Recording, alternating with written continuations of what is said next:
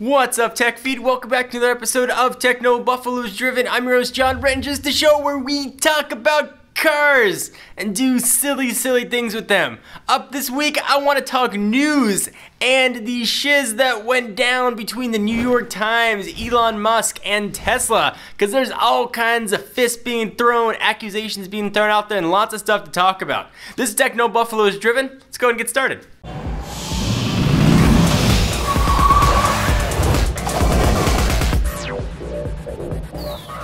So if you haven't been following what's happened, let me give you the short, condensed version of it.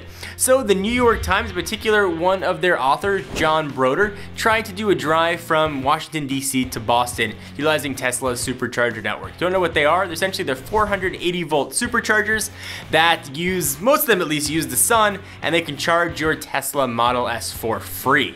To charge a regular 85 kilowatt Model S, which gives you a Tesla range of 300 or an EPA 5-cycle range about 265. They say after 30 minutes you can get about 180 miles of charge. So pretty quick, certainly not as fast as a gas station, but totally free, and you could use them as many times as you want without really any danger to the battery. So pretty cool. So Jon Rettinger tried to get from DC to Boston, taking advantage of two charging stations, one in Newark, Delaware, and the other one in Milford, Connecticut, about 200 miles separating the two of them. All sounds great. Figure the car's got a 265 mile actual range, 200 miles, no problem. You factor in though that he's trying to get from freaking DC to Boston in the middle of February. It is cold, and that definitely affects the battery. The car has to work to heat those battery cells up, so you're going to lose range. So he tried to make the drive, and I'll make a long story very short. He didn't make it. And it was a really dramatic picture of his test Model S, and Tesla had provided it to be tested, being flatbedded, and Mr. Rettinger wrote a relatively scathing post that had some complimentary things in it about the car and about electric cars in general. Story came out, and Elon Musk immediately came out on Twitter and was like, dude, Rettinger, you are a liar, you are cheating, that did not happen, and beyond that, I can prove that didn't happen. He said that essentially in every media car they send out, the car is equipped with a 3G radio, and they can track what the car is doing. They can track everything from climate control to whether or not you're driving, GPS maps, and everything. So it took a few days. Elon Musk said, I'm gonna put up my information tomorrow and you'll see. And then tomorrow came, then the next day came, and then we saw all the information. What he released was a whole bunch of graphs and a really scathing report directed exactly at Mr. Rettinger's journalistic integrity, surely the heart of any journalist. So he said a couple interesting things. First, Mr. Rettinger claimed that he was maintaining proper speeds and wasn't really speeding. Elon Musk and the data suggested otherwise, that he was definitely speeding.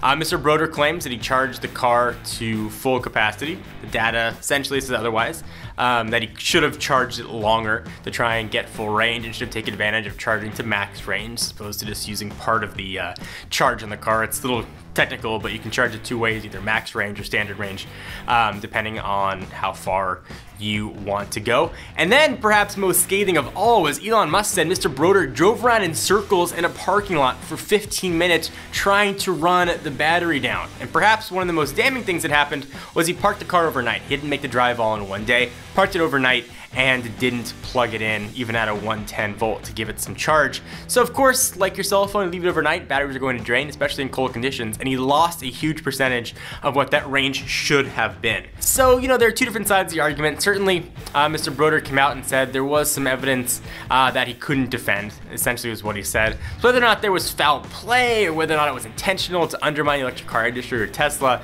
you know, that really is up to interpretation. But certainly, Mr. Rettinger has some explaining to do that he tried to explain and follow up posts, but still there are huge discrepancies in the information. I think Elon Musk would have been much better to put out the information and say, you audience, let you decide, instead of getting super preachy about it, sort of make him look a little bit like a villain.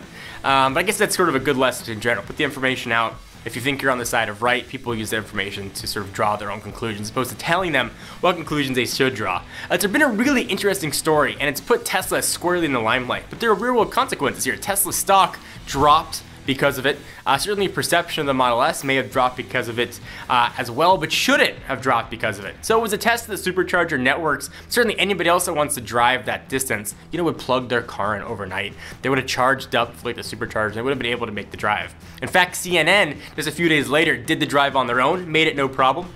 And this past weekend, I believe it was 7 Model S owners did the same drive from DC to Boston, and all made it no problem as well. So the moral is, put the superchargers closer together, put more superchargers, and it's not going to be an issue. This is a car in the 85 kilowatt hour battery pack that can get you 265 miles on a single charge, which is farther than most people ever drive in one sitting. If you're driving farther, find a place to plug in. Certainly driving an electric car as you would an internal combustion car isn't going to happen. It takes more planning. It takes longer to fill up your battery, but you can have electricity from renewable sources, and those superchargers are free, so you're not paying for gasoline. So kinda nice. So what do you guys think about this story? It's been really fun to follow and fun to watch and see different tech sectors, the automotive sector really butt heads yet again. Love to hear your thoughts on it. Thank you guys for watching another episode of TechnoBuffalo's Driven. Be sure to check us out every Wednesday right here on the Tech Feed, and of course subscribe for the latest content from your favorite tech YouTubers. I'm Jon Rettinger. Catch you next video.